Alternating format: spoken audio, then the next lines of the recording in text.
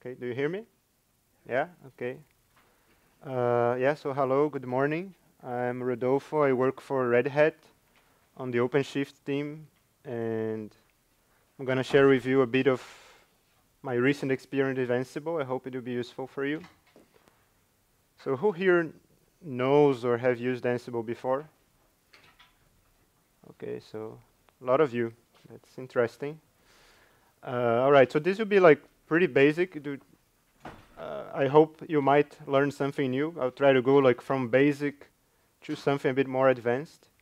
Uh, so for those who don't know what is Ansible, it is at least two things. It's both an automation language and the automation engine that understands that language. And the idea is that it should be something simple in various ways. It should be simple to install, to configure, to understand. It's also different than other software on the same category of automation. It doesn't require an agent in the machines you are automating. So it normally uses SSH, and I have a star there because, as we'll see today, you don't necessarily need to use SSH. There are other ways to connect to the machines you are automating. It's a very extensible tool and language. It's open source, and it's written in Python, so that's why I'm talking about it in a Python conference. And I think very important, like we are here as a community conference, and it's interesting that this project is also very great in terms of community. So there are like almost 2,600 contributors on GitHub, so it's a very active Python project. Yeah, so what can we do with Ansible, right? You can do a lot of things with Ansible. It's really up to your imagination. Things that people normally do is configuration management, deploying applications, provisioning, orchestration, and continuous delivery. In my team in OpenShift, we use Ansible for installing OpenShift in a cluster. So my story with Ansible is not very long. I started, as I told you, I work on OpenShift for about 2 years now. Last year I talked about OpenShift here. So this time, like since the end of the year, the end of last year, I started working in this project called OpenShift Ansible, which is the installer for OpenShift.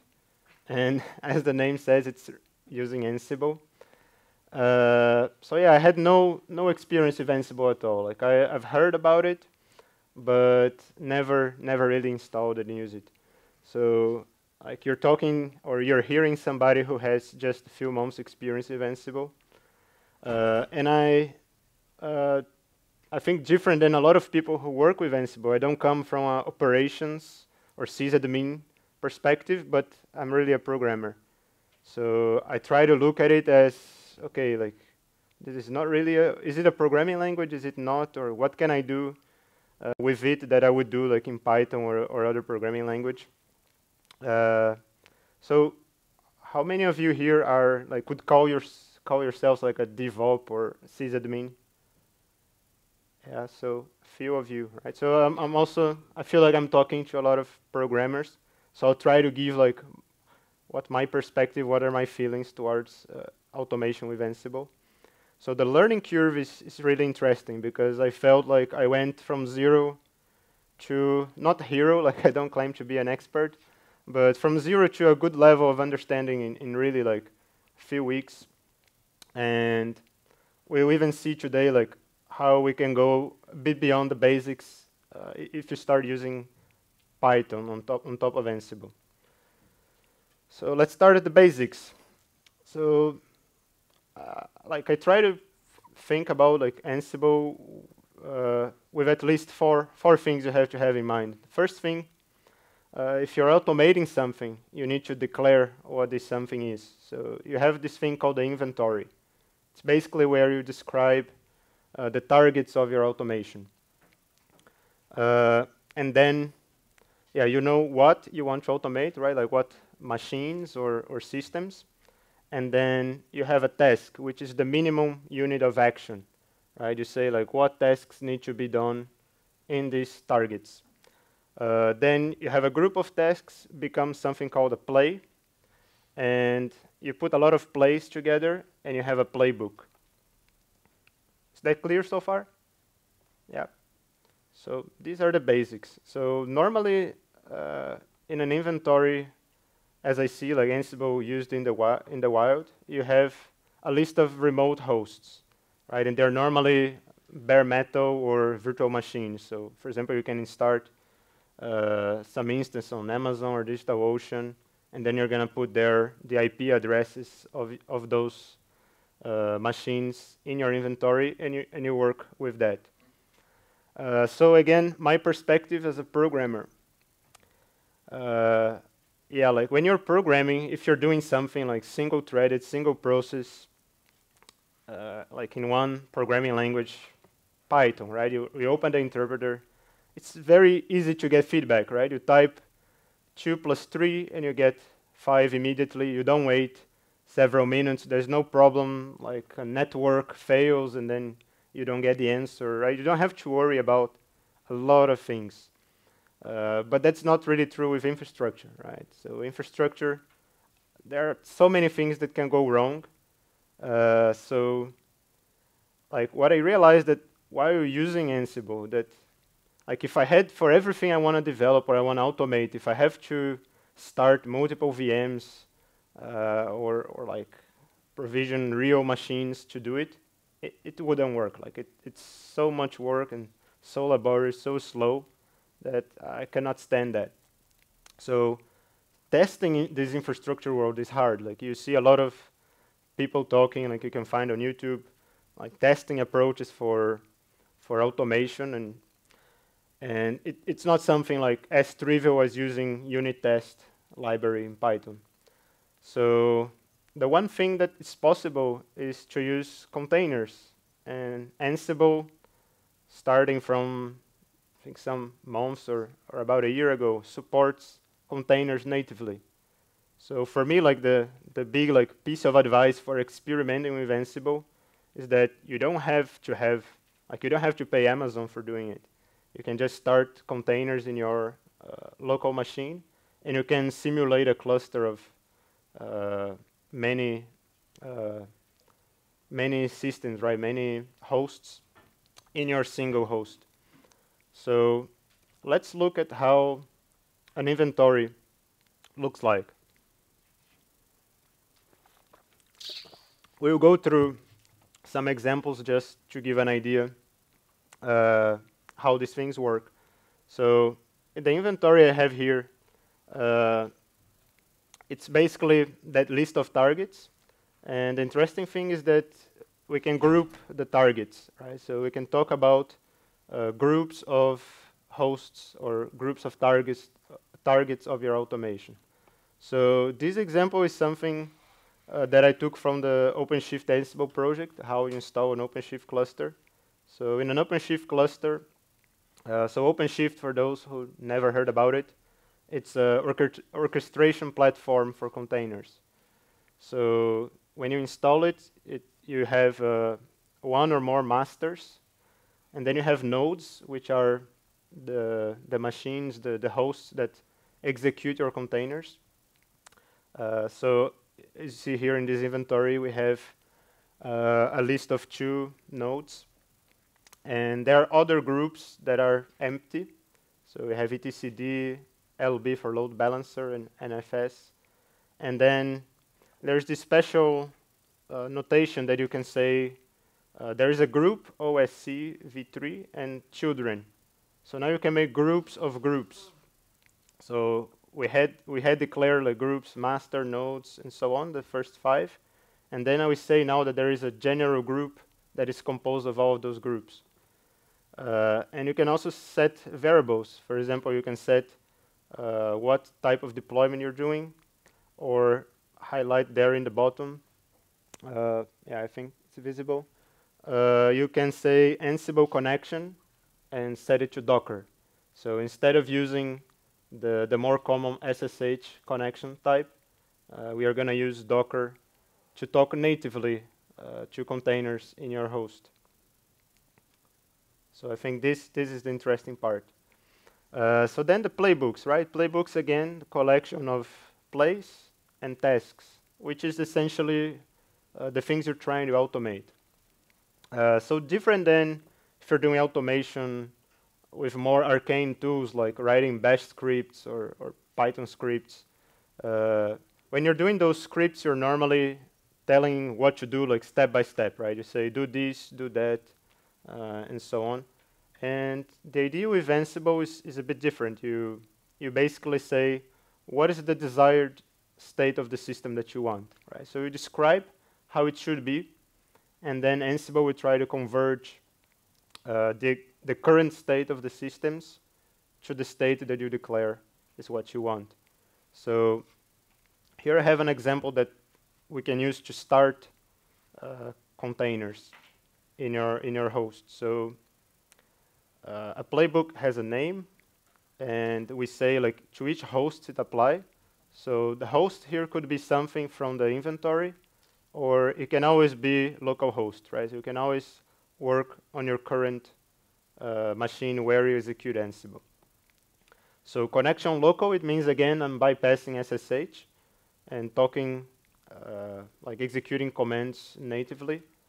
Then this become no means I don't need to change the user, I don't need to escalate privileges, and I don't want to gather facts, so I don't need to, so normally like when you start automation, to know in which state you are, right? If you're just describing the desired state, you need to know in which state you are to be able to move to the state you want. So Ansible normally gather facts about the host it's working on. But in this case, we don't need to know anything. We just want to start containers, so we can speed it up and say no.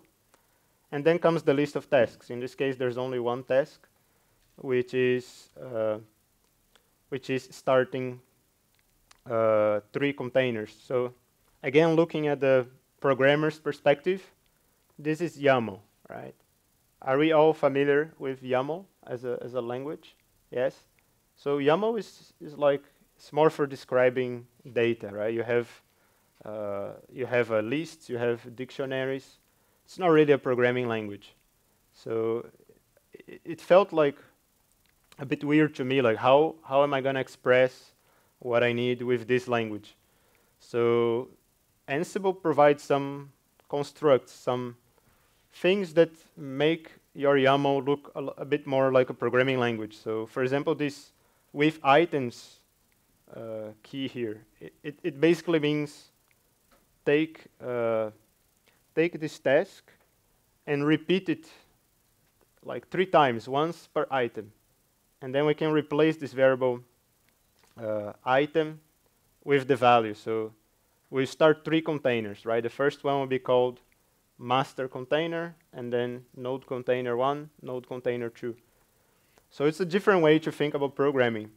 Personally, I already run into the situation where I wanted like, oh, I feel like I want to create a function, or I want to do things that I'm used to do in Python, and it's very hard to do with YAML, right? Like code reuse. So yeah, how do we take all that and do something useful with it, right? So we can execute this automation using the command called Ansible playbook. So we pass to it the list of hosts, that was our inventory file, and then the playbook. So these are exactly the files we saw before. And then what it does, it goes and executes like each task sequentially. So, well, it's getting dark. I hope that improves. Yeah, is it better to see the screen? I guess so. Yeah. Okay. So yeah. So running Ansible playbook will go and run tasks one by one sequentially in every host, in every target host. So in this case, our target was localhost, only one target, and we see that we started the 3 containers. And the interesting thing about Ansible is that it tries to give you an idea of not just that things succeeded or failed, but also if any change was made during the execution of this playbook, of this automation. So the idea, again, as a programmer, you try to do something that is common in functional programming, that you try to have a lot of pure functions, so functions that, given some input, return always the same output, and they're easier to reason about. They have no side effects. So again, like you go to this infrastructure world, and we're trying to do the same thing. We're trying to write automation blocks that, again, like you can, for example, run them twice, and it should have the same effect on the system, right? So you should always be able to iteratively rerun your playbooks, and you get feedback, like if something changed or not, right? So this is the second value there in the bottom. We have OK 1, so there was one task that executed and was good, and one task that changed the state of the system. So when we run this for a second time, the containers are already started. We will get OK 1 and changed 0 because nothing changed, right? So then let's go to another playbook. How do we remove containers, right? So I'm showing you this, like how to start and stop containers, because this is one of the things I felt like was really interesting to simulate like these clusters. So you can create a bigger cluster, like with tens or hundreds of containers, which is much more resource friendly than starting VMs in your laptop. So here's how we would go and remove containers. Essentially, the only difference from the previous playbook is that we changed the state. We say now instead of container should be started, it should be absent. So whenever you execute this, we will again like get a run of sequential tasks. We'll see that it changed the state of the system, and the end result is that the containers were removed, right?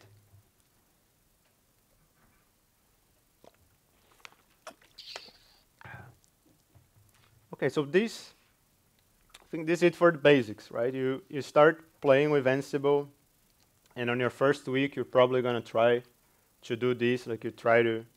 So I suggest you, like, instead of trying to set up something on DigitalOcean or some other provider or start a lot of virtual machines, just like use these two playbooks I showed you to start containers, and you can start playing with automation. Like you can do whatever you want in the container and like then throw it away. It's a very good tool for playing with Ansible. So now we'll go to some more like extra concepts, and I think like trying to go to some more fancy stuff, if you will. So the next thing, like I didn't tell you before, but like what was the task, right? So we had tasks, and tasks are normally powered by modules. So modules are they are the actual code that execute some task, right? So for example, if we go back here, we have a task, it has a name, and then we say Docker container. This Docker container is the name of a module. So we are using Docker container module and passing it arguments, name and state. And this module takes care of doing what it's supposed to do, right? So it does remove, for example, remove or create containers as it needs. And the cool thing is that Ansible, just like Python is batteries included, Ansible is also batteries included. It comes with over 700 modules. So when you install Ansible, you already have like 700 automation blocks that can do things like install packages on your system using yum, DNF, apt. You have like a lot of networking tools. You have things to change configuration files. There are like many things. So again, I'm not familiar with maybe not even 100 of those modules. But the cool thing is that you can, like, if you're trying to do something specific, you probably search for a module and it already exists, and maybe it's already in your installation of Ansible, right? So yeah, so then we have roles. And the idea of roles is to standardize the organization of playbooks. So again, looking at the programmer's perspective, if you're just writing playbooks, it's like you're writing a lot of Python scripts that you throw away, right? You write something, you use it, and then like it's something messy, you just wrote it in 15 minutes and never look at it again. And then at some point you want to start organizing better, right? So in Python you start creating modules and packages and importing your modules from other modules and try to compose things. So here's the idea in Ansible is to use these roles. The roles are very similar to the playbooks. You also have your tasks, variables, and so on. But they are reusable, and they can declare dependencies on other roles. And the way to share your code is either in whatever way you want, right, as a copy-paste thing. But there is this site called Galaxy, Ansible Galaxy, that allows you to look for, it's like a marketplace, right? It allows you to look for existing roles. You can download them, you can upload your roles that you create. So for example, imagine you create a role to do something very interesting, like, for example, you could create a role for controlling the lights of a room like this, right? So you have all the code related to like light automation. It knows how to talk to the, I don't know, Arduino board that can control the lights. So you do all of that, you package it, you upload it. It's like uploading to PyPI, right, in Python. So you can share your code with other people. And then somebody else can just like download it and use it immediately in the other room. So this is really cool. So yeah, why do we talk about this? Is that if those 700 modules that ship with Ansible are not enough for you, then that's when we are going to start writing Python code, right? So Ansible is written in Python, and even though like you can write modules in technically any language, like Python is the most common choice here.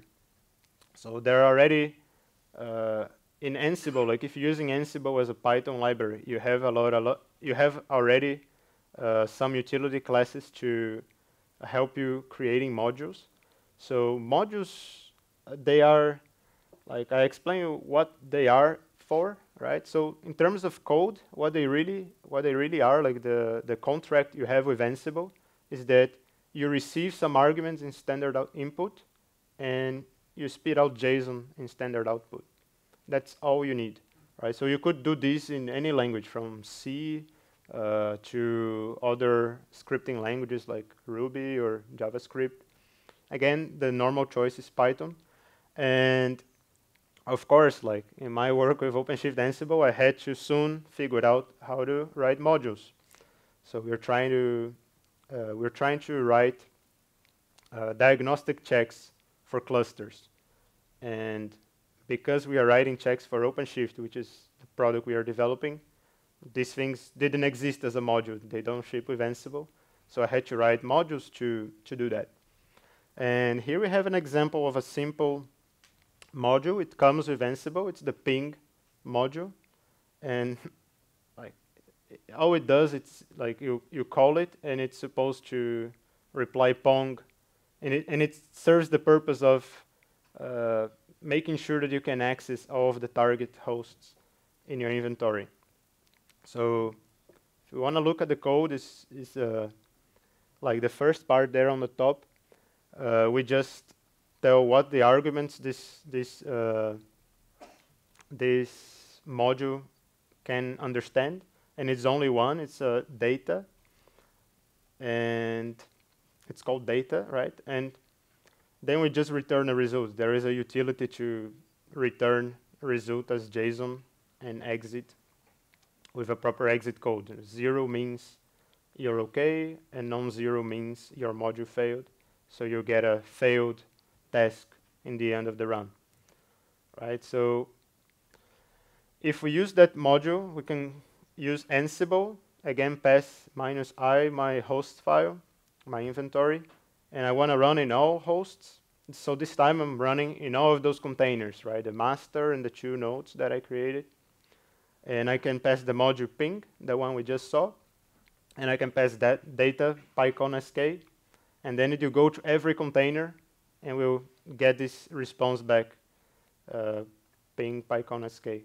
So the thing to keep in mind here is that the modules, they are executed in the target host. So they are copied over SSH or the other transport. So in this case, it's copied directly into the container and executes there. So for example, you could do things like you could remove everything like rm -rf / and you could, it's okay, like you could just remove everything from your container, then you know how to start again, right?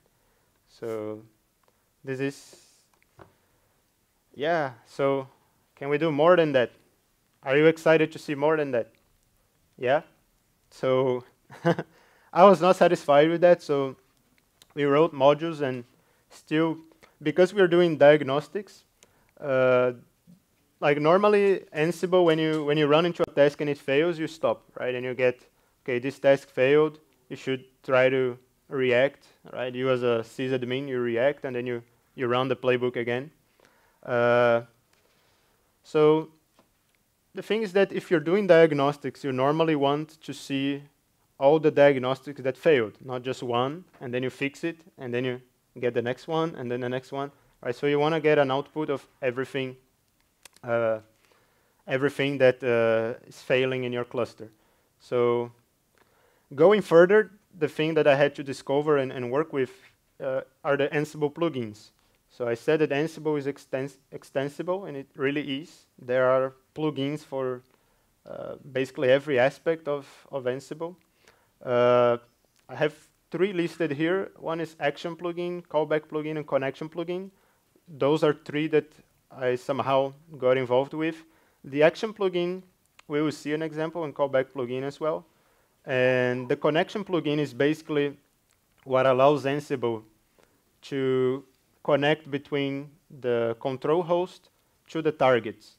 So normally we are using SSH, right? But as I said, it's possible to use other types of transport. So for containers, we use Docker API. We can use the local to talk to localhost. And you can actually write your own connection plugin. So if you have a different transport you want to use, something fancy, you can write it, and Ansible will use it.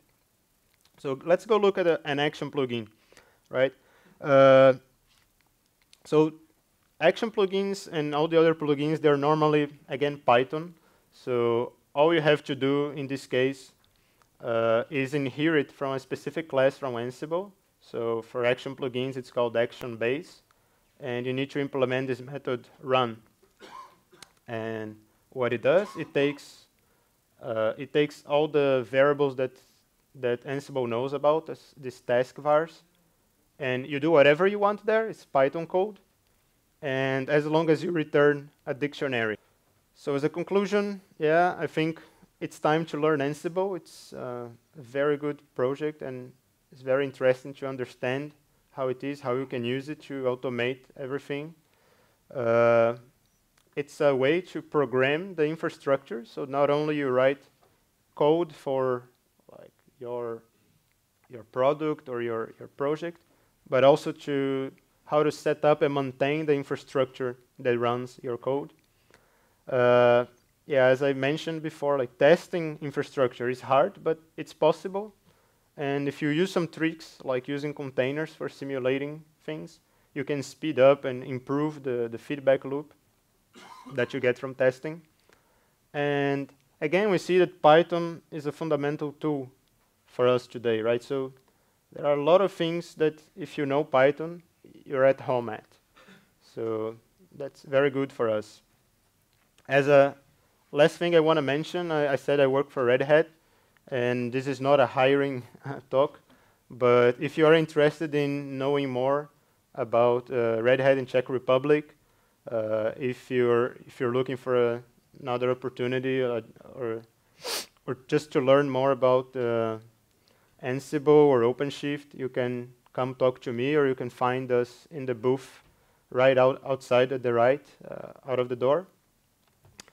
And yeah, like here is the list of things that Red Hat work on. Normally people just know that we are a Linux company and associate us with Red Hat Enterprise Linux, but that's not true. So I work there on the cloud computing front with OpenShift, and there is Ansible, and there are solutions for storage, and there are a lot of open source communities like Fedora that we also have a booth outside. And I think that's it, and we'll go for questions. Okay, thank you very much. We've already run out of time, but we have some questions. So can you please turn the questions on?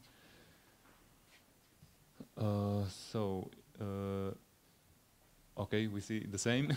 Is it possible to create private on-premise Galaxy repository of roles and so on? I don't know. I have no idea. Galaxy hasn't been open sourced yet. Yeah. Okay. How is our plugin for managing health check scheduled? How is your plugin for managing health check scheduled? Who is starting it and when?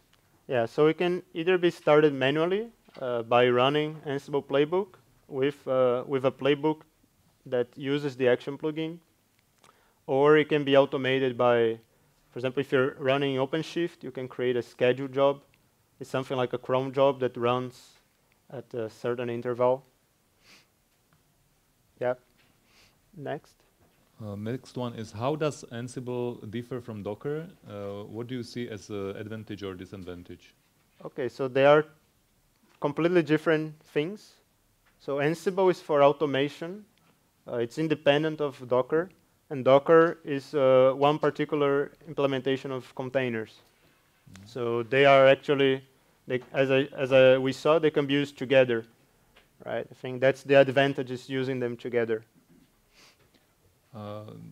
Next question is also about Ansible and Docker. So what are the minimal versions of Ansible and Docker that support the integration? Yeah, I think from Ansible 2.1 or 2.0 that there is integration with Docker.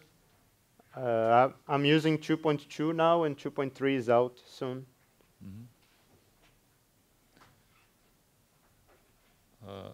The last question, can we use Vagrant instead of Docker? Yes, we can use. So Vagrant again is also a generic. They are in different categories, right? Vagrant is a tool for starting automating environments, and you can use it normally with virtual machines. So if whoever asked was thinking about virtual machines powered by Vagrant, yes, it's possible, but it's slower than containers, right? And it consumes more resources. You cannot start probably 100 virtual machines in your laptop, but you can start 100 containers. Okay, thank you very much.